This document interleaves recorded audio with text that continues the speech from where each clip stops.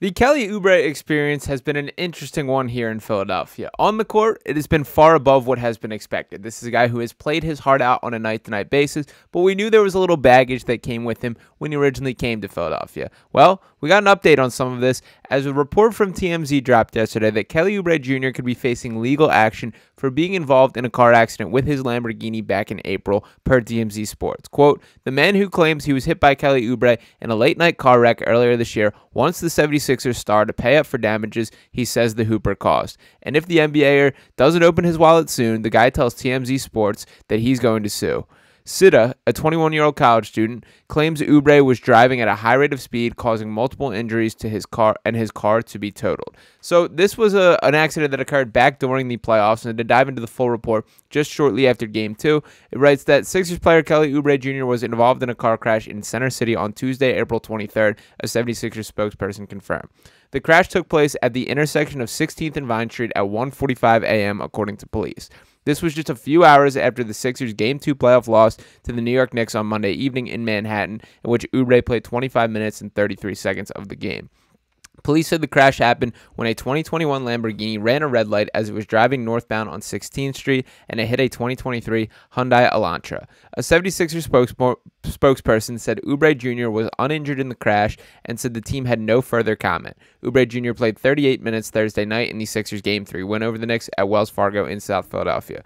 Police said they cannot confirm who was in the car at the time of the crash. They also said no one was injured, but both of the cars were towed from the scene. Officials did not say what Oubre Jr. was driving at the time of the crash.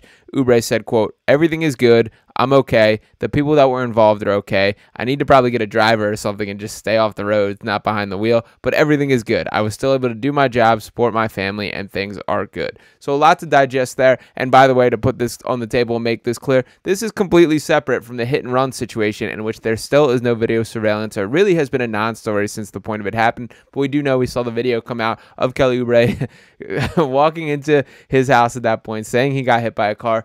Who knows what happened with all this? My ultimate takeaway is I really hope that in this new contract that Kelly Oubre signed, and welcome back to Philadelphia, there's a little clause that the Sixers just provided this man with a driver or something, because keep this dude off the road and away from any form of individual travel. There is no need to risk his own good, his own health, which clearly happens every time he steps outside the door, and keep him healthy on the court. In fact, if you just want to keep him at Wells Fargo Arena, if that's in the deal, you just don't have to leave ever. You can just stay in the arena and never not travel with the team. That works for me too. Carve out one of those office spaces, put a bed in it. Kelly Oubre can do whatever he wants.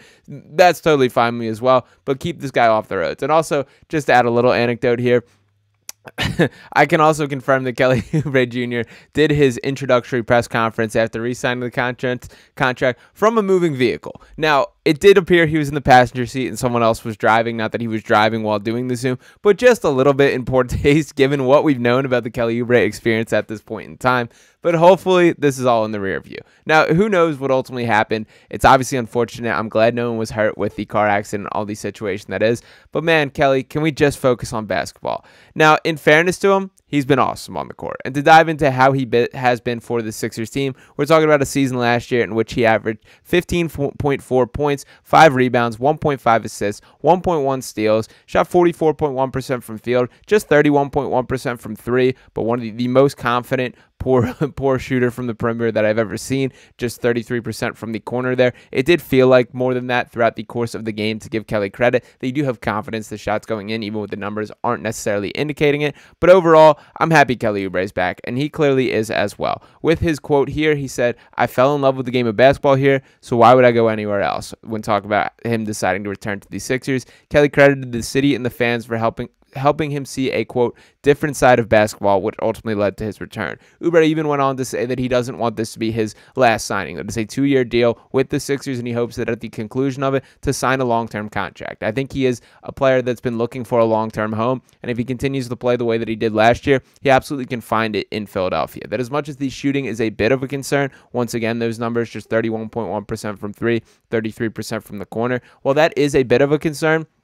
I give Kelly a ton of credit for showing a different style of basketball than he has ever played before in his career. That for the first time that I've seen in Kelly Oubre's career, he was a dirty work guy. He was a high-level defender, ready to pick up a primary option, and he brought that intensity on a night-to-night basis, whether it was slapping the floor, clapping in people's faces, doing his little safe every time he gets a block, all the Kelly Oubre, smiling at the crowd, blowing kisses. I'm here for the Kelly Oubre experience. And by the way, he does seem well-liked by some of the new teammates as well. That both Paul George and Oubre have squashed any rumors of potential beef, which are originating from past altercations that occurred on the court between them, just two competitors going at it. We also got this quote from Caleb Martin saying, quote, "Kelly's a really good dude. From the times I've been around him, it's like I've known him for years. Easygoing dude, but he's about his business. He's going to be a big piece of what we're trying to do." And Oubre also referred to himself in the introductory press conference as the third twin to Caleb and Cody Martin. And Cody Martin also was in attendance for Caleb's introductory press conference here in Philadelphia, which I do think was a cool moment there. Cody and Kelly played together during their time in Charlotte, so cool kind of relationship that we've seen here. But the bottom line is Oubre is a huge part of this Sixers team, and he must stay off the roads to make sure that this does continue there. So while I did make a joke about a large part of this, in all seriousness, if Oubre can just purely stick to basketball, that is going to be the driving force of your opportunity to sign this long-term extension. That I still think, and we kind of saw it on full display, he came to Philadelphia on a veteran's minimum with the intent to rebuild his value. He absolutely did that, did get a raise, now making in that $8 million range, which is a large step up from the 2 to 3-ish that he made last year, but still probably not what his talent is worth. That Oubre is a guy with all-star level talent that just doesn't quite make those level of decisions both on and off the basketball court there. So if he can continue to prove this, embrace his role on this Sixers team, which I even think you can compare a little bit to a guy like, and he's a different style of player in this, but when you think about Aaron Gordon and what he means to the Denver Nuggets, that from a talent standpoint, he's better than like the numbers show and the impact that he does make, but he just does the gritty work, does the little things, and a really a valuable piece. He was a large driving force why they were able to get over that championship hump there. I do think Kelly Oubre could embrace a similar style of role. And again, they're different types of players, but I think characteristically it does translate there. That Oubre was, after the year prior to him coming to the Sixers, he was the only player in the NBA to score 20-plus points per game and have to sign a veteran's minimum the next season. Everyone else seemed to get a bag, and Oubre did feel left out of it. So I'm happy that he's feeling embraced by the Sixers. I do love these types of quotes about him falling in love with basketball again. I do think he was a player who needed a little bit of a home, and this really being the first opportunity in his career in which he's playing for a winning team. Even his season that he spent with the Warriors was that in-between year where they kind of were tanking, and before the James Wiseman era, which was a huge miss there and all that type of stuff. So I think he enjoys being able to compete on a high level.